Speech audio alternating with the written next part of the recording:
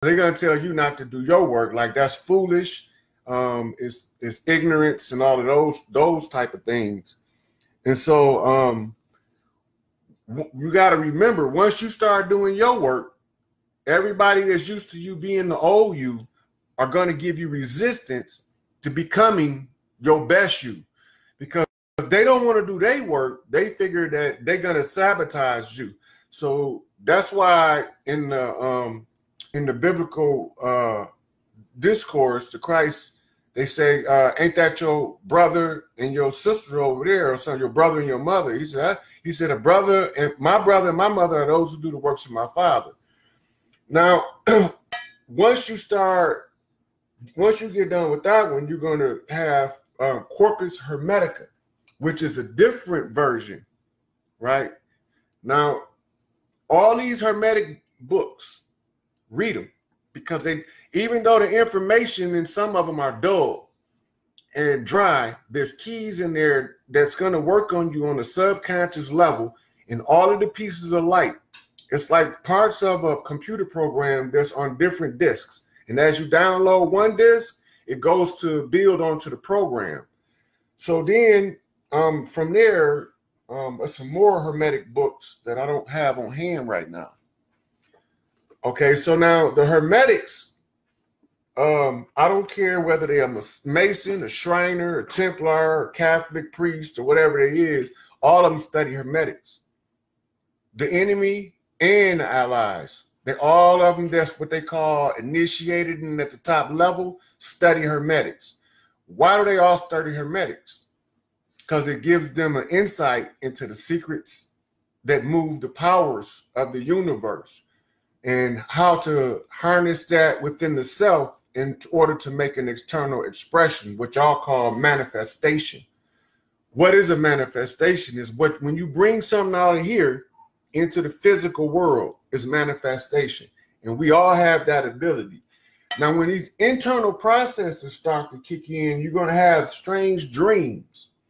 So that means that you're going to have to know about what it is to be fit leaving the body. Why do you leave the body? What is this all about?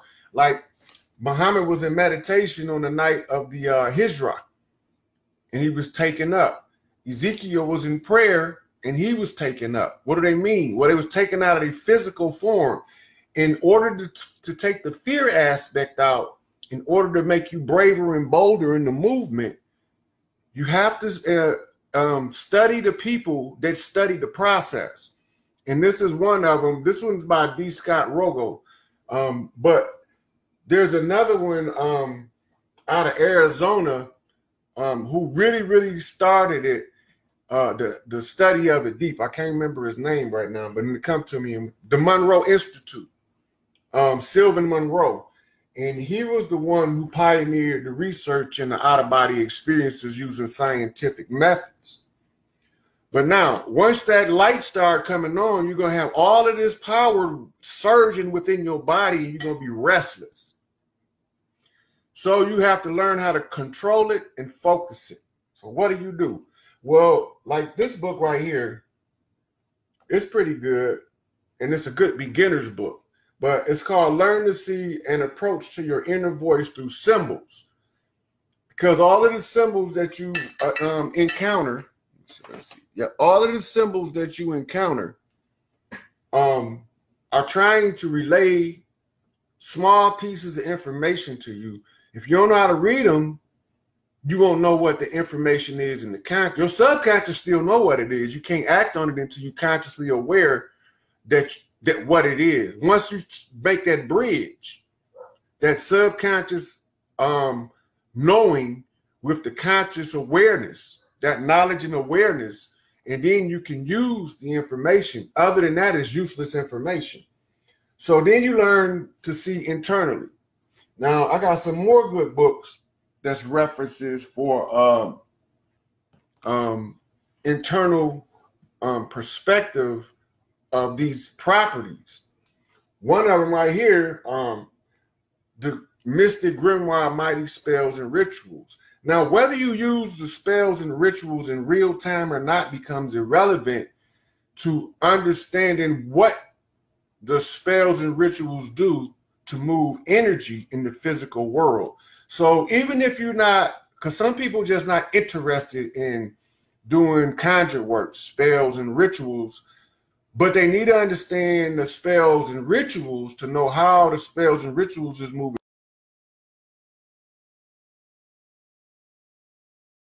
energy, and they'll find that they can work past the spells and rituals they call higher thought, higher facilitated thought. And this is where you connecting your thoughts from your conscious and your subconscious mind.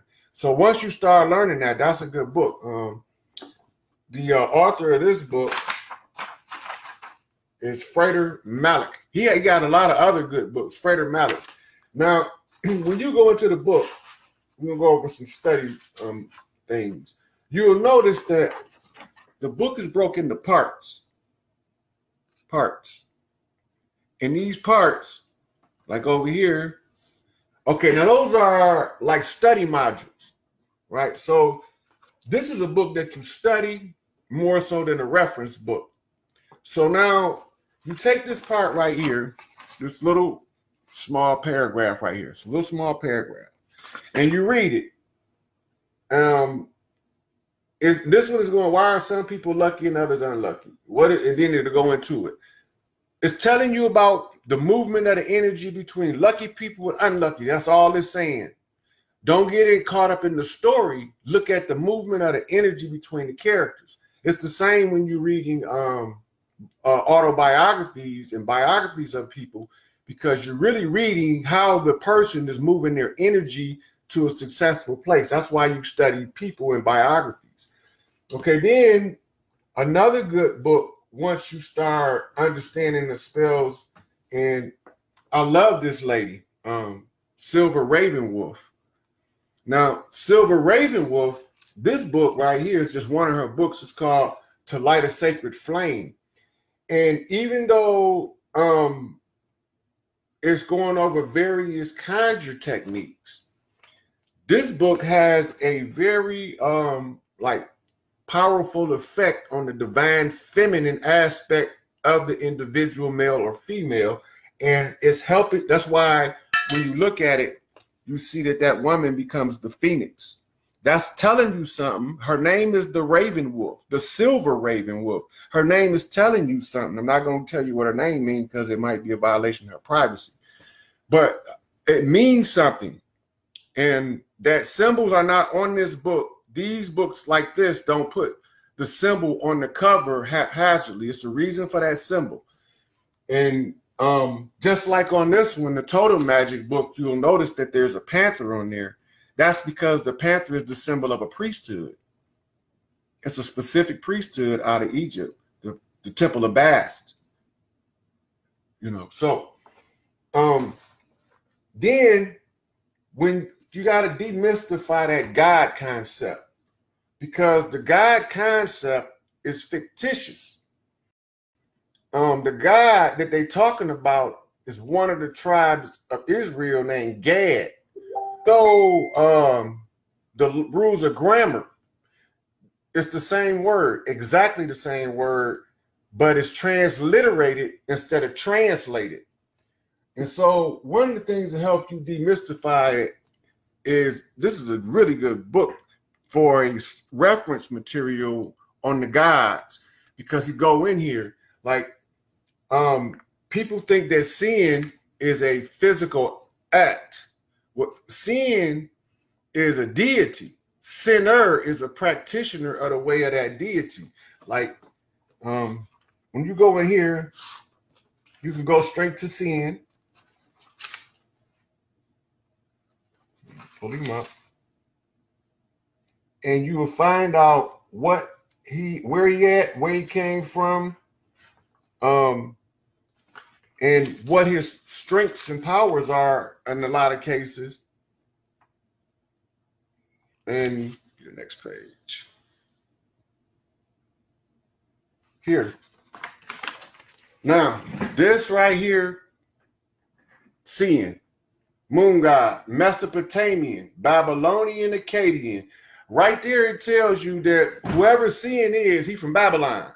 derived from the older Sumerian model of Nana, which is Inanna. His consort is Nikal or Ningal. He is symbolized by the new moon and perceived as a bull whose horns are crescent of the moon. So now when you look at the symbol of Mary, or the symbol of that's out of Revelation chapter 12. So it's talking about seeing. And then it's a cult centers are identified at Haran, and Nerad. What do they mean by cult centers? Well, you practice the rites of seeing in those places, and they call them the cult center. Instead of calling them the church of seeing, they call it the cult center of seeing, because they don't want you to ever pick this up in real time in mass, because then it'll start to unravel the shoestring of oppression. So now you notice the first place it said is the cult centers are identified at Now I want y'all to be able to see that, because this word is a Chaldean word that literally means fire, right? So if you are a sinner, you have to already know that sin is the god that was worshipped in the city of or the city of fire. Well, what that means? In the city of there was a thing called Gehenna, which was a large hole in the ground. This hole in the ground was stoked with sulfur-covered embers of coals, and it was a disposal center for the area. It was basically the landfill, except instead of filling the land, it incinerated the waste. So over time, they begin to punish criminals there. It's where you get your weeping and gnashing of teeth, because this was still going on 2,000 years ago. So now we know that seeing is a god from the city of fire, where they burnt people with fire and brimstone. That's hell. Well, who is hell? Heliopolis. We are back into the Greeks now. So it's send you on a chain reference. This thing ties to this thing. Now, what it's doing in your subconscious is creating a spider web effect. And that spider web effect is connected all of the information. And subconsciously, you got to find the answer. Now, the beginning question of your life was, how do I find the kingdom of heaven within? And all of these bits and bytes of information you pick up along the way show you. Now, as you start to get a little more advanced, your material start to get a little more advanced. Now, this was a motivational speaker, Anthony Robbins. This is a good book for beginners because it gives you some of the foundational ideas of mysticism without ever mentioning anything mystical related. Example is when he tells you about, you go into the index to a table of contents, and he start the first section one, the modeling of human excellence. What do he mean by that? And it's, when you talk about modeling, you study a person's energy and how they move their energy. So you try to control your energy the same manner that they control their energy. They're your model. So you're imitating your model. This was the whole process or purpose of Egyptian deities being kept in stone and in glyph relief. And so you can learn about their energies and try to move your energy internally the way they did in order to have the external expression as an internal deity. So this is a real good beginner's book. And you can both read this straight through and go back to it as reference. This is what I like to call it, a dual research book. It's a good read and it's a good reference. Now, a lot of the people in the African-American community, there's another version edited by, I think the guy name is Claude Anderson. No, his name is, I forget his name, but it's the same book, but it has a lot of references to African-American things. It's called Unlimited Power, Black Choice. That's an excellent book too, but it's like a lot, this information plus some African-American seasoning to it, so to speak. So then you start to see things. As you start to see things, there's a couple things you need to be aware of. I talked to one of the elders on the phone, Neely Fuller. He was the one who gave me the piece that I needed to discover that the white supremacy doctrine was not, it was an actual military strategy, and that how it was laid down. Now, this book, the United Independent Compensatory Code Concept System, this is the textbook for breaking that white supremacist mentality. And one of the things that I noticed is that there was 10 parts to this book, and 10 things that they try to control using the white supremacist model. Economics is the first one they try to control. Education is the second. Why? The money and the babies are the first two things they're trying to control. Then even though it's in alphabetical order, it is also true to the protocols, which you absolutely have to have protocols of the learned elders of Zion, and you want to get as close to the original copy as you can, and I'm gonna go over that in a minute. But economics, education, entertainment, labor, law, politics, religion, sex, and war. Those are the 9 areas of people activity. And I started looking at that lens, but I read the protocols first. Right? So I already knew what the agenda was being laid down and how it was being effectuated. And from that, when I got this piece of information, it was making a whole lot of things connect, because Frances Welsing mentioned Neely Fuller in the ISIS papers. Now notice her book is called The ISIS Papers, Keys to the Colors. That is not by accident either. And on the cover, there's a photograph of hieroglyphics. So we'll start to unravel the puzzle using these models. Like when you put this next to the protocols and you follow that down in real time, like the word school is the same word as the Yiddish word sheol is Yiddish shul. It's Hebrew sheol. It's the same word. And what's the difference in the Hebrew and the Yiddish is that the Yiddish is spoken by those Europeans who does not have a craniofacial structure, and the vocal range to pronounce the Hebrew word in its original language, meaning their tongue is not heavy enough to properly pronounce it as Hebrew. So where they became deficient, they added Latin, Spanish, and French words into the Hebrew to soften up the tongue so they can pronounce the words. And so when I started putting that together, he came out years later with a compensatory counter-racist codified word guide. Now remember, the words tell you the energy and how it's being used. This is like a dictionary to unravel that doctrine. So now we got these two and we got the protocols. Then it started to dawn on you that, wait a minute, this ain't what they told us it was, and this is not what's going on. So this is like the beginning. This is the beginning. This is like a foundation that I'm laying for you here. Now, then you had those that were like, well, all this learning is fine, and I can learn how to do the spells and different things, but I want to manifest. Well, what's a good book for beginners in manifestation? A good book is Hidden Secrets. That's a really good book. The Hidden Secrets of, okay, this is by Carl Nagel. Now, he got some more books for the beginner that's excellent. And that book, The Secret, the whole secret to the secret is they're not going to never tell you what the secret is. You got to remember that. You can read the whole book 1,000 times and they're not going to never tell you what the secret is. So I'll tell you what the secret is. The secret, right? Your purity of heart and your clarity of thought connecting in order to produce something physically.